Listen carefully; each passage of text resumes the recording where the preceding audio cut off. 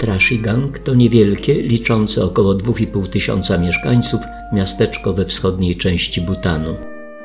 Główny plac otaczają budynki charakterystyczne dla architektury bhutańskiej. Na środku placu stoi duży młyn modlitewny.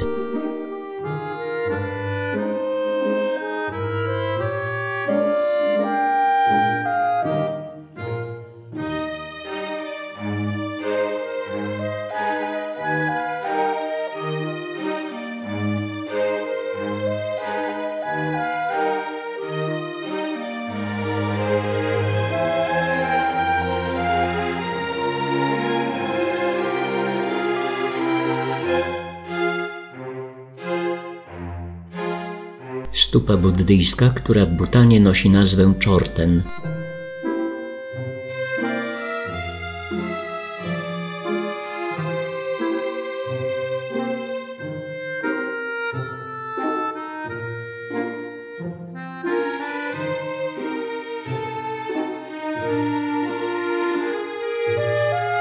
Główna ulica miasta, którą idziemy w kierunku dzongu.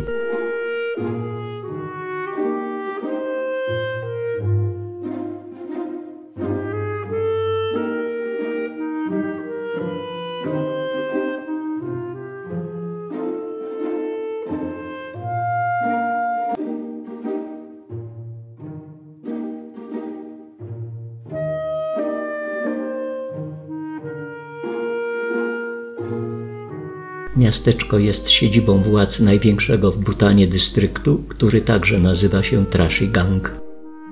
Bhutan jest podzielony na 20 dystryktów.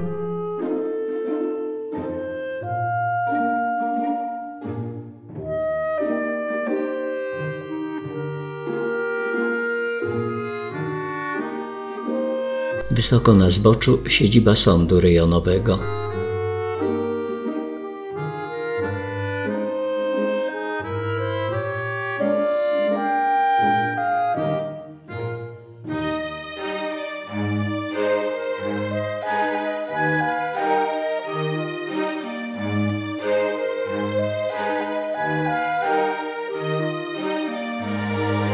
Przed nami brama wejściowa prowadząca do dzongu.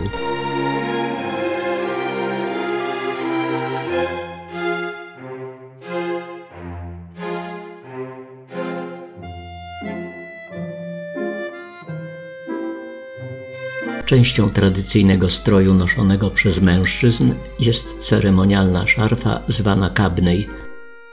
Dzongi były budowane w Bhutanie jako twierdze i od XVII wieku służą jako centra administracyjne i religijne. Można tu załatwić sprawy urzędowe, jest też świątynia i pomieszczenia dla mnichów. Odzwierciedla to religijną i administracyjną funkcję rządu. Kolor ceremonialnej szarfy wskazuje na status społeczny mężczyzny. Szarfę w białym kolorze noszą zwykli mieszkańcy.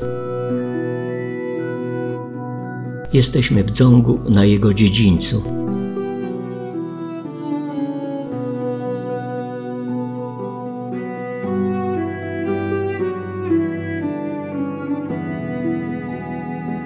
Dzong wznosi się nad korytem rzeki Drangmechhu.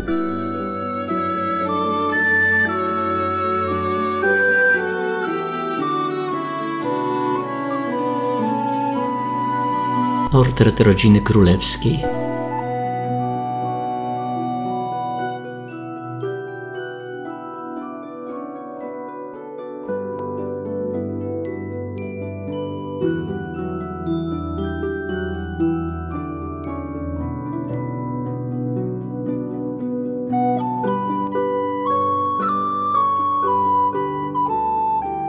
Dzong został wybudowany w 1659 roku w celu obrony przed inwazją Tybetańczyków.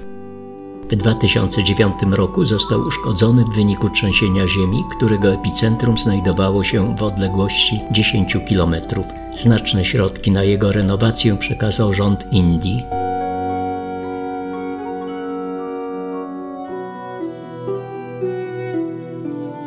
Opuściliśmy już Traszigang, a stąd mamy okazję zobaczyć, jak usytuowany jest dzong, który odwiedziliśmy.